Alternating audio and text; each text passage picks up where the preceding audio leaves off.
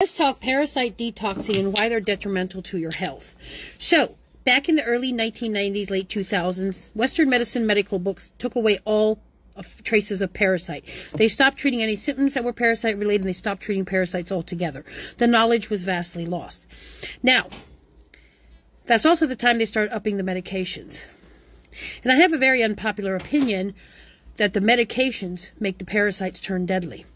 So, let's talk about what your parasite detox should have in it. Now, there's strongyloids, there's helminths, there's protozoas.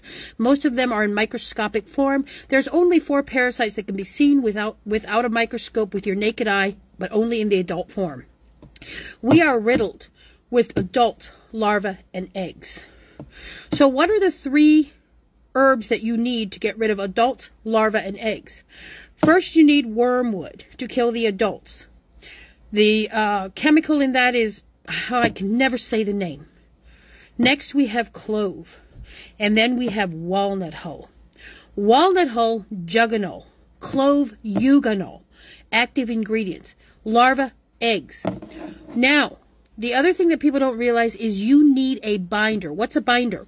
When parasites die in your body, they decay. They give off toxins, chemicals, poisons, gases, infection. They also give off a lot of heavy metal toxicity. If you do not have a binder to properly bind them and carry them out of your body, they will sit in your body and fester and die, and all that stuff will intoxicate your body, making you feel like you're going to die.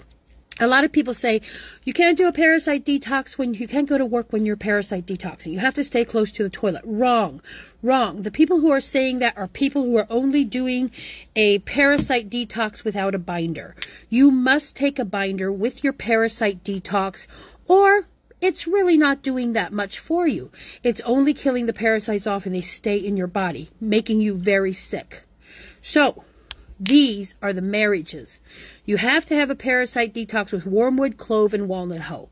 Second, you need a binder that is going to safely take the toxins and the dead parasites out of your body so that you can recover and heal from the devastation they have caused on your body in all their term of living inside you. We have to start telling people when you're doing a parasite detox, you must do a binder. I recommend Zuma Nutrition.